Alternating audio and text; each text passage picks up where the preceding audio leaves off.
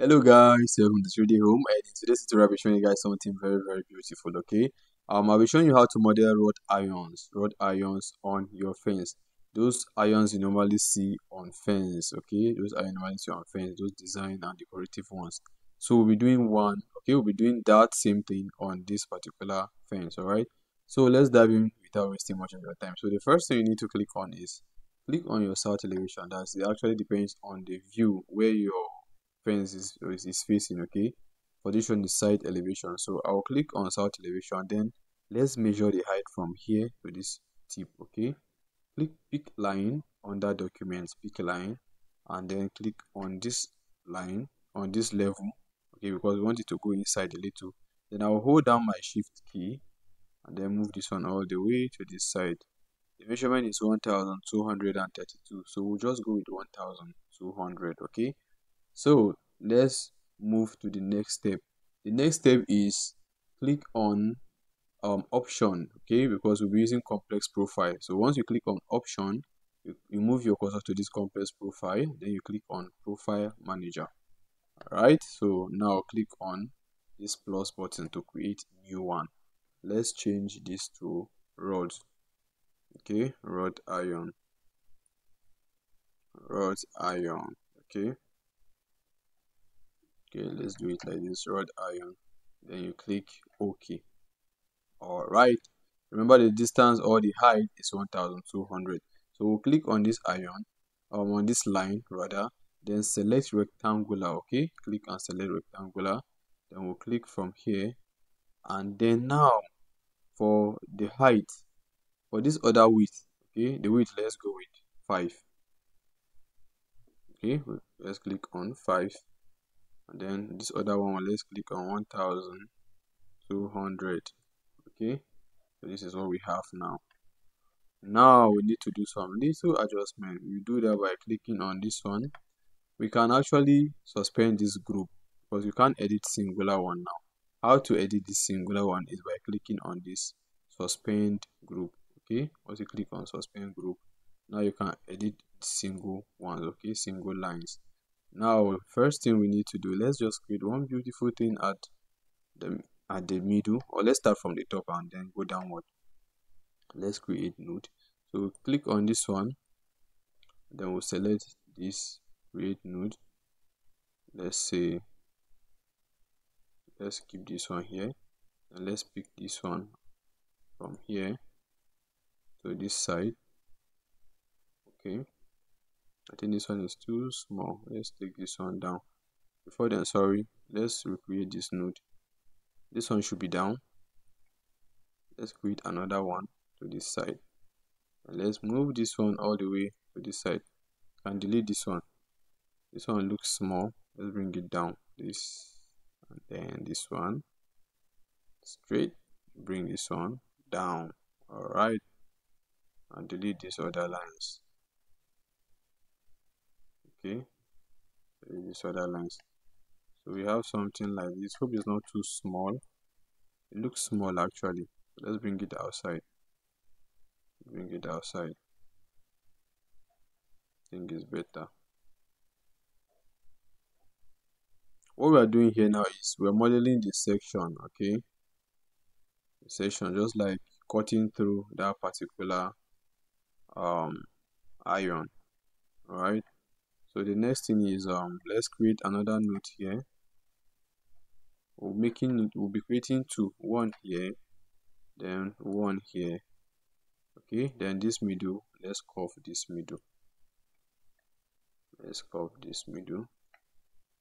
Then let's create another one here. Okay, create node. Let's make this one smaller with arc, and then the top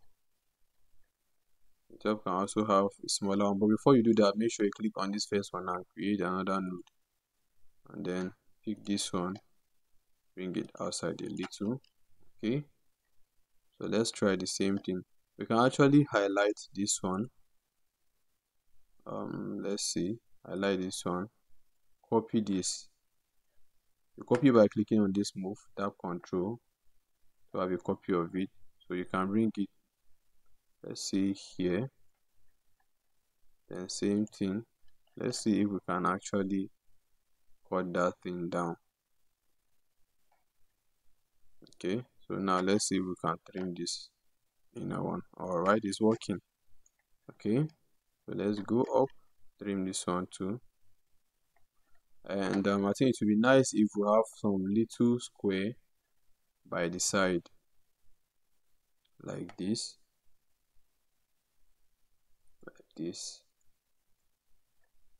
and then like this. I'm pressing. Okay, if you want to know how I managed to trim this one, let me do something like this again. I'll bring it outside, click outside, then I'll hold down my control button. The scissors will appear, so I'll click inside and click again. I've removed that one, so let's leave it like this. Okay, I think it's remaining something down. Let's shift this one down, please. Let's shift this one down. I'm pressing on shift to deactivate this other side. Okay, so I'll just move this one down. It needs to be at the center between this one and this one. Okay, so now I'll delete this one, then delete this line. So I'll click this one, drag it all the way. Make sure it's on this stretch before you can drag. Okay, now we have it here too. So we need this same thing at this other end.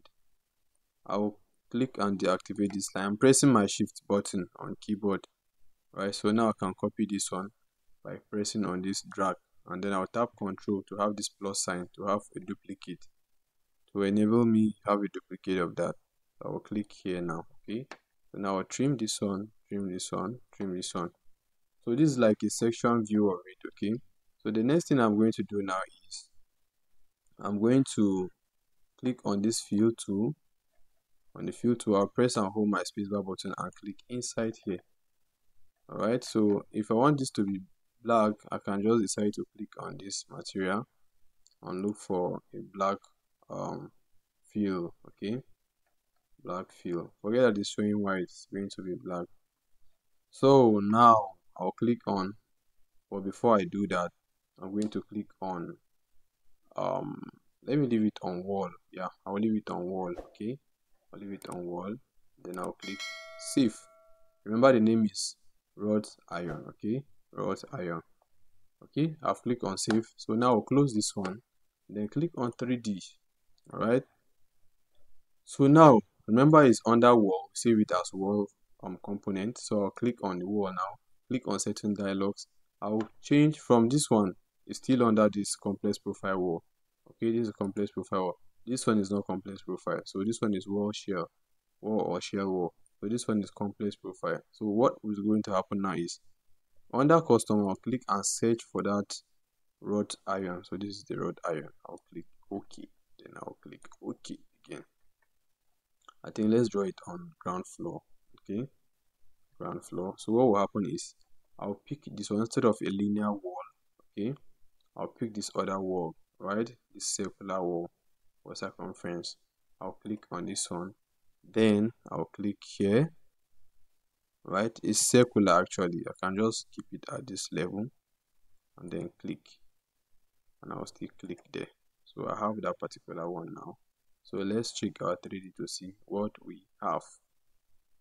Okay, from our 3D now, you can see that wall here. You can see the wall here. You can see the iron here. Okay, see the iron here. I really want us to change this material. Let's see if we can give it black.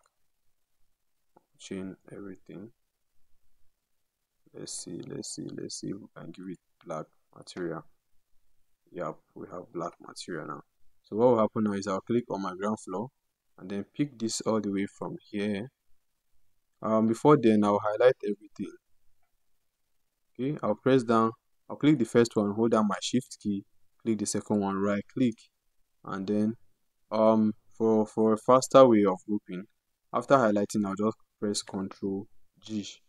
Okay, it's already grouped, but why it's showing single is because it's still under suspend group. So I'll remove the suspend group and you can see that it's all grouped now. So I'll click on this one, move it all the way to this point. Let's start from here to this point. Now let's check our south elevation if it's showing. If it's not showing, that means we need to change the level of this. Now from ground level is 0, okay, I'll change it to 500. Let's see, 600 is 600 now. So let's see our 3D if it's showing. Let's see if it's showing. Yeah, it's showing actually. So what will happen now is, oh, we only suspend one of this, sorry, change only one of these colors. So what will happen now is I'll still click on this material, change it to the same black to have same finish. This is looking thick. It's looking thick. We need to change the size of this again. So click on your floor plan. Now hold this one and I'll press I'll click on, before I move it, I'll click on scale. Okay, this resize. I'll click OK. So what will happen is I'll just hold here and then take it inside. Let's see how it's going to look like. Press this one, resize. Okay, all the way. I'll draw outside, click and then reduce it again. Okay, still click, highlight, click on resize, click OK. I'll click here once, drag the line outside, click outside, reduce it a little. So now let's see the 3D. Let's see how it's looking like. It's not as big as before. If it's still looking big, we can still change it, but I think it's okay like this. It's okay like this. So now let's move this one to this side, and then I'll click here. I'll click on multiply, then I'll click on distribute. Let's see if 10 will be enough. Let's make it 10 and see. I'll click OK.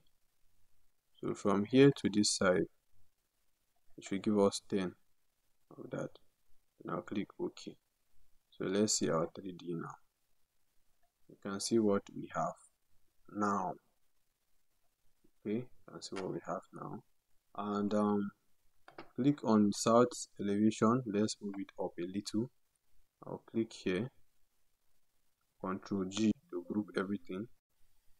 Then I'll move this one up a little to this level. Okay, to this level. Then I'll shift it a little bit to the front. I thought I grouped everything.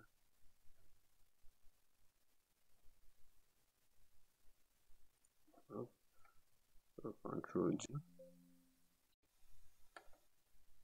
Alright, I'll move this one to this side.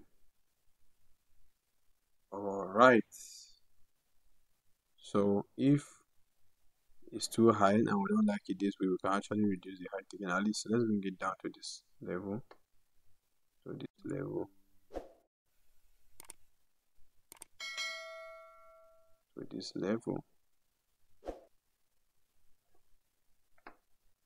to this level. Sorry, let me increase the brightness a little. To this level. So if you check our 3D now, you can see we have everything intact. Okay, we have everything intact, right? So the only thing we can do now is to select all.